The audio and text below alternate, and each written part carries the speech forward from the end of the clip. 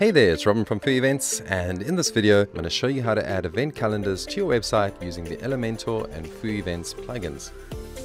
The calendars will display multiple events in various tabs using different display modes. So the first thing you'll need to do is make sure you have the Elementor and FooEvents calendar plugins installed. They can both be found on WordPress.org and installed straight from the plugin section on your website.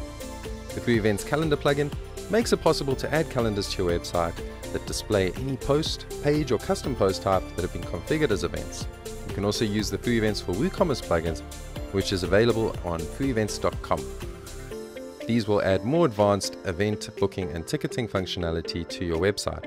FooEvents for WooCommerce makes it possible to sell unlimited tickets directly from your WordPress website, as well as manage check-ins using the free FooEvents check-ins app.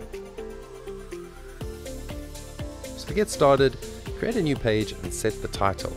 Then head over to the Elementor page builder by pressing the Edit with Elementor button.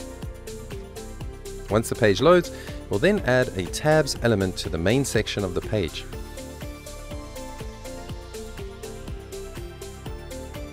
We then modify the first tab and change the title to All before adding the FooEvents calendar shortcode to the content section of the tab.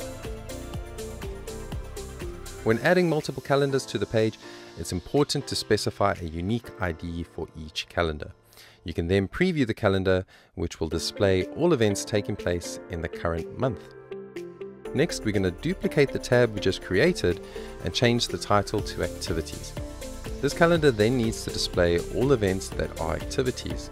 How we do this is when creating events using the FooEvents for WooCommerce plugin, you can organize the events using the WooCommerce categories feature. For this demo, we've added the Bus Tour and Kayak tour to the activities category. Using the include cat shortcode parameter, we can then filter the calendar and only show events that have been categorized as activities.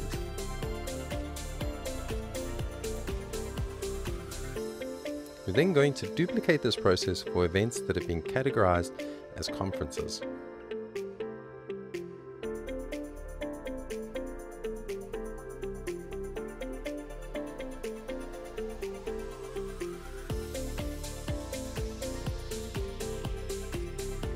Next, we're going to create a calendar that only displays events taking place on the current calendar day.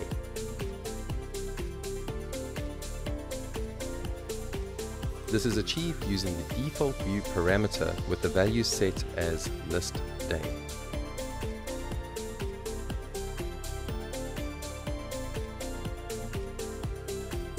You can also use this parameter in combination with other parameters, such as the previously used include cat parameter if needed.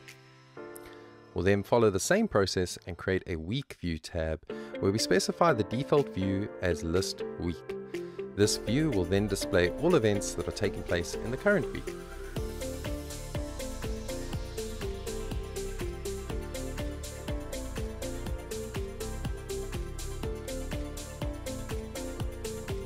Next, we create a month view tab that displays all events taking place in the current calendar month. You can also use the default date parameter to specify which month to display.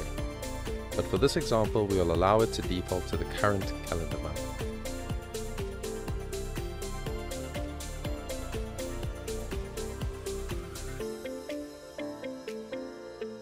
And last but not least, we're going to create a tab to display all events taking place in the current year using the list year value.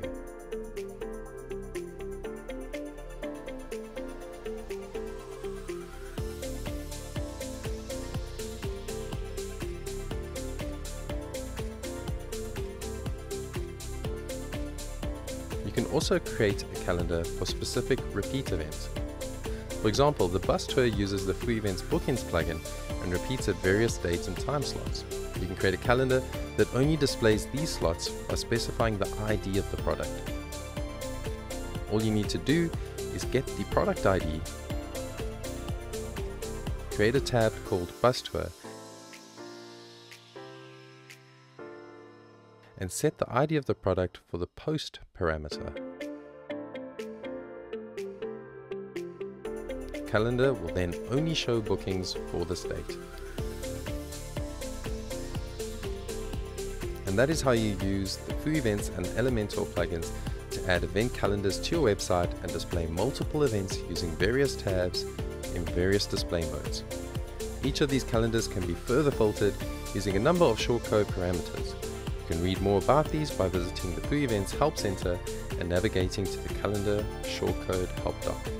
If you have any questions, please be sure to get in touch, and thanks for watching.